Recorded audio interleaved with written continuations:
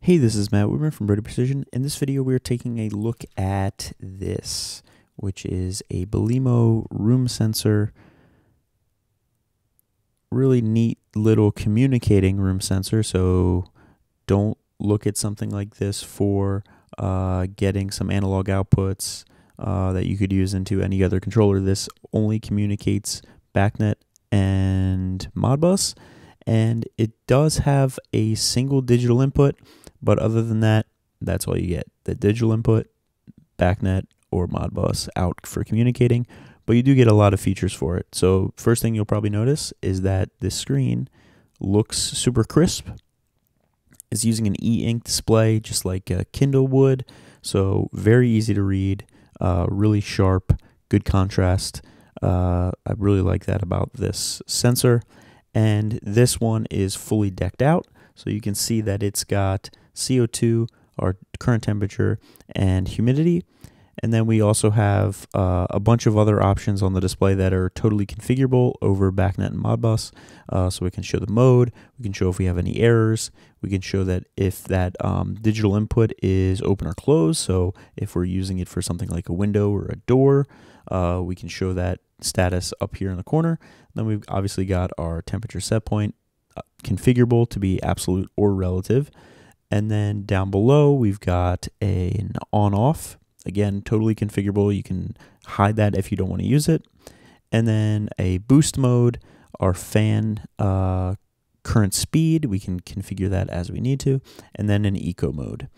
Last thing that I'll note is there's this little LED on the side here. Come on, camera. You can do it. There we go.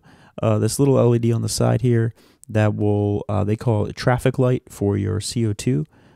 So it will change colors based on when you reach certain thresholds of CO2 in your space.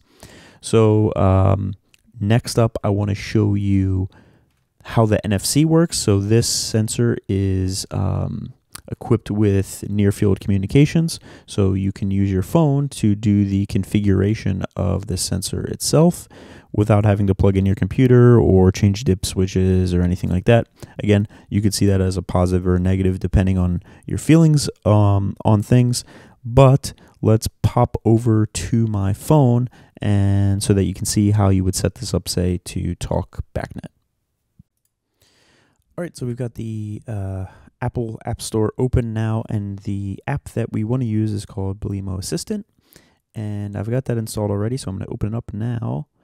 And it's going to tell me scan your device, hold your phone near the NFC on the device. So I'll just hold it to the sensor here. You can see it is connecting and scanning now. And now we are set. So it's actually pretty neat. When you have this powered, you can see the current status, temperatures, humidity, CO2, because my sensor has those abilities built in. And then we could also see the value of our digital input if we were using that. I'm not using it currently. Advanced operations we're not going to look at, but configuration we will. So you have a bunch of options in here for the configuration. You could set a location name if you wanted to. You can change the application configuration. So I'll just make this a sensor. We can change our temperature set point, the way that works. We'll leave it as is. Same for CO2. We'll leave it as is. The important part is if, which you would be, because this is a communicating stat, you need to know what's going on with your communication setup. And this is how you would do it. So down here at the bottom, you've got your complete setup for how you want your BACnet MSTP to operate. Right now, I manually put in this address of 15, our baud rate 38.4. If you wanted to have this act as a terminating resistor, you could do that as well.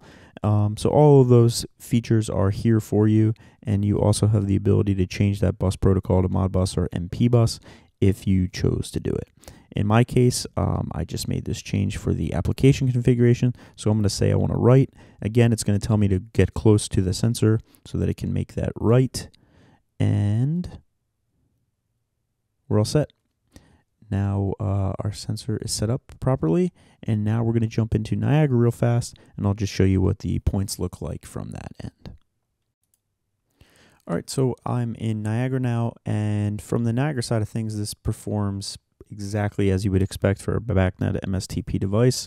I just had to go into my BACnet network, get it connected to my JS9000 here on my bench, do a discover. It came in right away, and then I went into the controller itself and my points, did a discover, and everything pops up that way.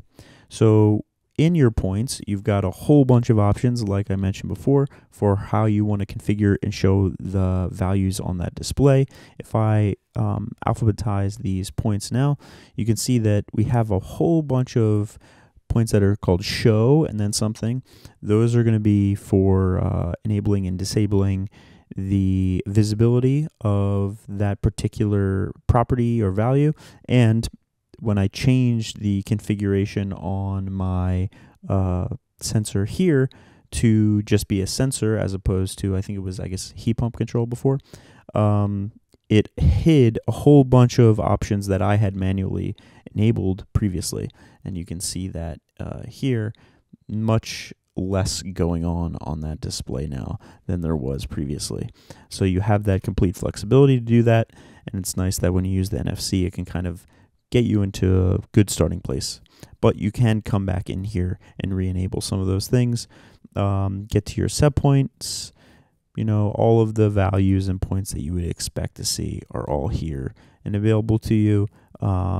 You can even do some interesting things like the warning you could have come up based on whatever you write to a specific value in the points here as well. So hopefully that was informative for you. I do think that this sensor has a place communicating. Interesting display technology. It's using e-ink as opposed to a normal LCD. And if you need a communicating thermostat, it's manufacturer agnostic. You can use it for anybody's controller or just have it go back to Niagara and do some control there if you wanted to. As long as it talks BACnet, you can bring this sensor into it. The only caveat being, obviously, it needs power, so you need to get 24 volts to it wherever you end up mounting it. So hopefully that was helpful. Thanks for watching. Like and subscribe if you haven't already. If you have any questions about this sensor or maybe any of other Belimo sensors, a lot of the other ones are just typical, analog sensors, not communicating or anything like that. But if there's interest, we can take a look at those as well. And thanks for watching. We'll see you in the next video.